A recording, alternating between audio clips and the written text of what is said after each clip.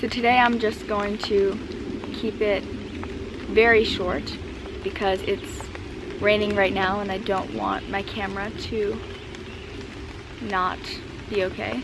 So today we also did another forest therapy walk. So that's the second one we've had while this training has been happening. And it's kind of interesting because I have this understanding of how the walk works, and yet still that doesn't really distract me from having the experience of being led and fully exposing myself to the potential of changing, of opening up whatever comes up for me during the walk.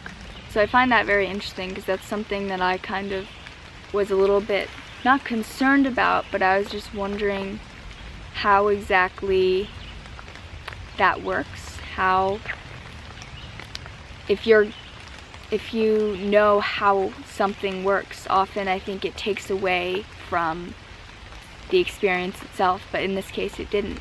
And I think a lot of it can relate to the naming of, in this case, you know, plants and flowers and other such things. When you actually know the name, you don't usually know it, so to speak, as well as you might if you don't know the name and you actually have to observe it. You know, you look at a tree and like, oh wow, that's a maple. What characteristics does a maple have? What does it feel like? What does it look like? What color do the leaves turn? What do the leaves feel like? All sorts of things. So yeah, that was a really amazing thing to discover, and I'm so happy that I was able to.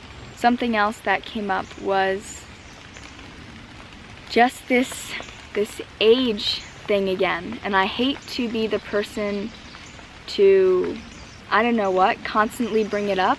I really feel like I am constantly defending myself, and I'm not saying that's a bad thing, but I just feel like some people judge based on age, as does everyone, as I judge of other people.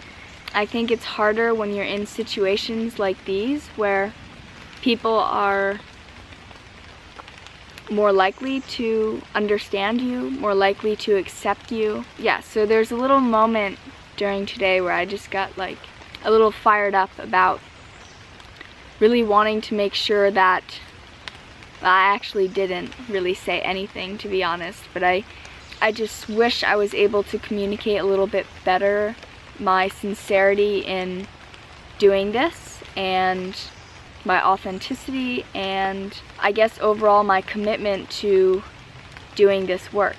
One other thing I wanted to mention, a lot of stuff went on today that I just don't have time to talk about, like I said, but as we were having a content session in this past evening, a few hours ago, I had this feeling that we were going to be leading some sort of a walk tomorrow. I don't know why, nobody told me anything, I just thought it's probably gonna happen.